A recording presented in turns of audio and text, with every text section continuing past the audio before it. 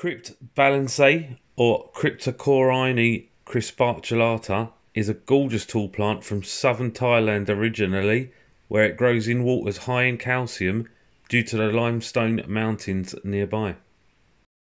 It's going to do well in water conditions that mimic that then, although my water isn't particularly hard, so it can do fine in a range of conditions.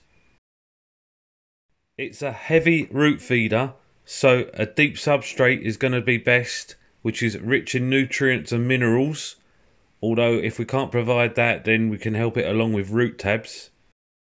And it's one of the taller crypts. Mine reaches 3 feet where it tends to top out, so a larger aquarium where it can make a beautiful background feature is ideal, or a tank where it can reach the surface and then drape over and gently sway in the current like octopus tentacles. That'll make a really nice display. It needs medium to high light, prefers a pH range between about 6 and 8 and a temperature of 22 to 28, so 71 to 82 Fahrenheit.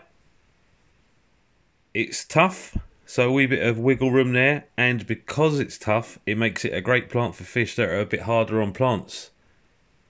It does prefer stable conditions though, and it might melt if there's drastic changes, so try to avoid that.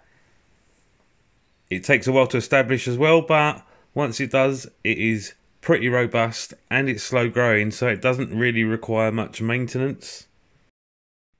Once it's settled in and doing well, it propagates by sending out runners. When that happens, you can just tuck them into the substrate for a new plant to grow, or snip them off if you're not wanting it to spread. Aside from all that, it's a really gorgeous plant.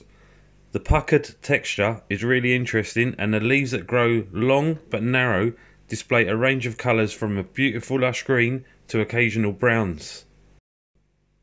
It's a stunning plant for a bigger tank, and one that you'll be delighted to experience for sure.